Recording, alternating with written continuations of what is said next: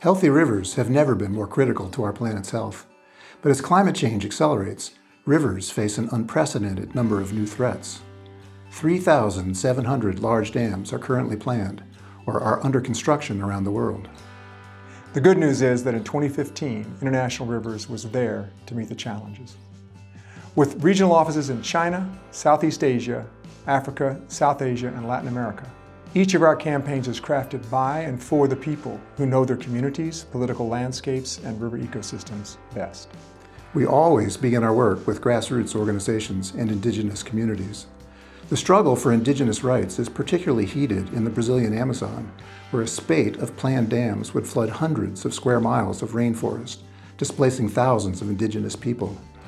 In 2015, we co-organized a workshop for indigenous communities along the Tapajós Basin.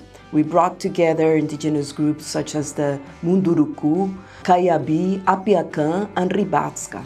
The result was an unprecedented alliance between the four groups who now have joined forces with other dam-affected peoples along the river to defend their rights and protect their communities.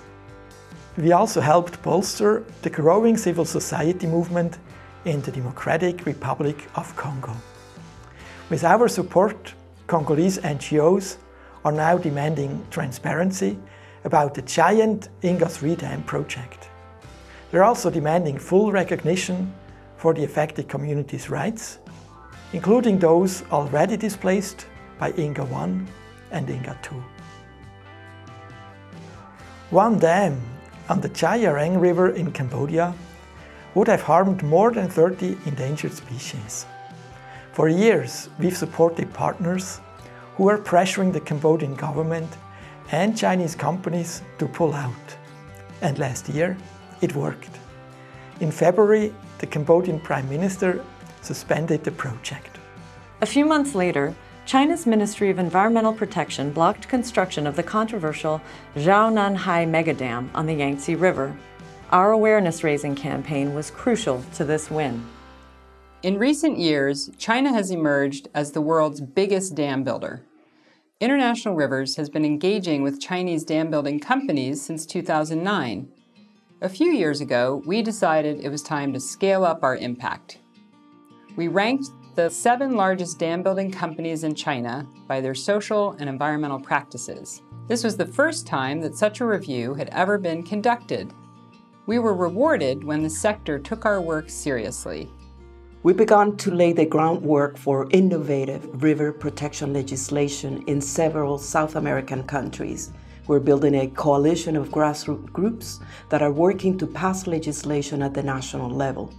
Legislation is crucial because no matter how many bad projects we stop, without long-term legal protection, more dams are pushed into the pipeline. This trend can only be stopped when rivers are protected by law. We need to preserve these healthy ecosystems now and for our future generations. 2015 was a breakthrough year for renewables. While hydropower flatlined, wind and solar saw a massive growth in investment.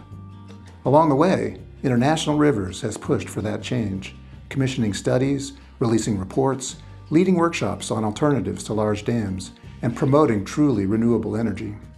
At our 30th anniversary gala, we celebrated how far we've come. Our current executive director, Peter Bossard, set down the next challenge. If we can protect rivers for 10 more years, we can make destructive dams a thing of the past. It won't be easy, but river defenders are gaining international recognition. In 2015, 2 of our longtime partners, Miyent Tso and Berta Cáceres, won the Goldman Environmental Prize. In a meeting, Miyent told us how important our work was to his struggle. Then, on March 2, 2016, in Honduras, Berta Cáceres was murdered for her opposition to the Aguasarca Dam. It was devastating to lose such a good friend and longtime partner. But Berta's life, as much as her tragic and untimely death, has inspired us to redouble our efforts to protect rivers and defend the rights of indigenous people.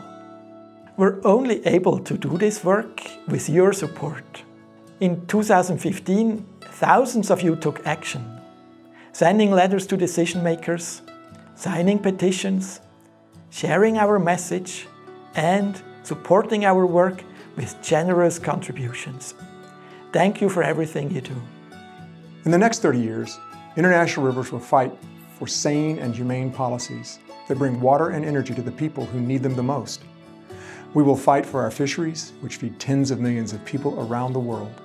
And we will fight for our rivers, because the fight for water is the fight for our future. We hope you'll stay with us.